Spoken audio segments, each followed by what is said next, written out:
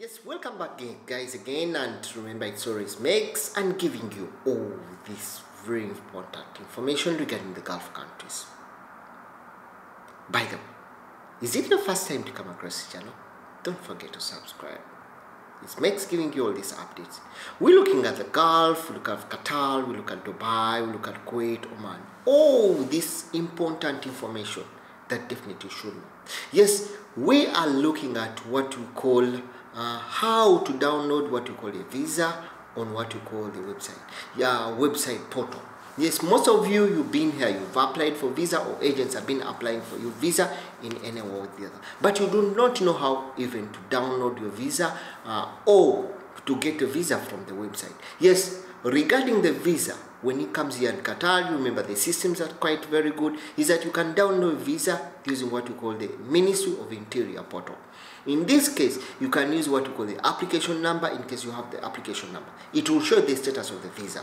Then still number 2 is when you have what we call the passport number. It will just go to the system, to the Ministry of Interior portal. You put in your passport number, then you put in your what you call your nationality, then also what you call the aperture number that will give you the ordinary number. So once you take in, it will give you the details.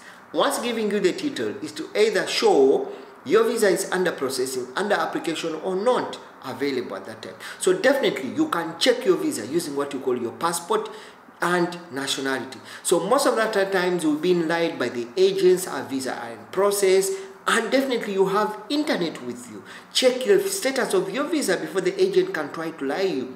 Check, go to the website, put in your passport number and your nationality.